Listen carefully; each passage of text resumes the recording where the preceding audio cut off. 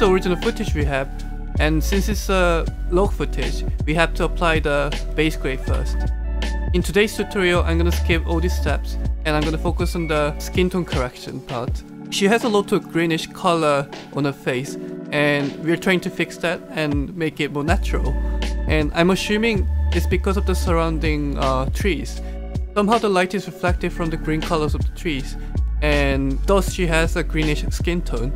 But to me, she looks a little sick and not really healthy, so we're gonna try to remove the green color and perfect the skin tone. We are doing all the tricks in this one node, so I'm going to reset the node grade and then show you how I did it. So let's go to the color warper and change the resolution to 12. And then click on her face. And then it will select one point from the color warper. Now what we're going to do is to increase the saturation to the maximum. Don't freak out just yet. By doing this, we know which area is affected by moving this point. And we can see that this is not only her skin, but also somewhere in the background, but we're gonna fix that later. Let's see the vector scope and turn on the skin tone indicator.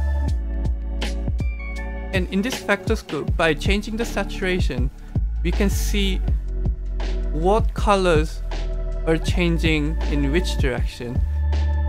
So this is a skin tone line, and apparently her skin color is towards yellow color.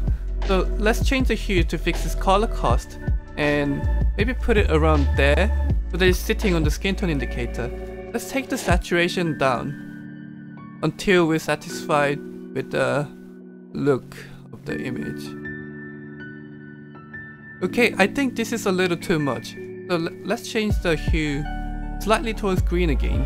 So I think this is much better than how it was beforehand. So this is pretty much done.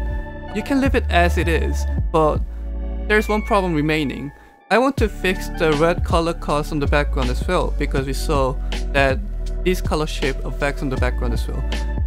Just go to the window tab and get the circle window. Increase the softness to maximum.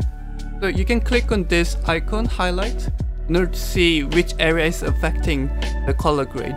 So basically we're limiting the color grading area to her face only and not affecting the background. However, as you play the video, you see that this window needs adjustment. Let's go to the tracker tab, disable tilt, rotate and 3D, and start tracking. That was really clean. In order to see the effect, let's deselect the power window and see how the background is changing. So without the power window, basically the background has some red tint, which isn't really natural. So using the power window, we are limiting the area of the skin tone grading and leaving the background as it is.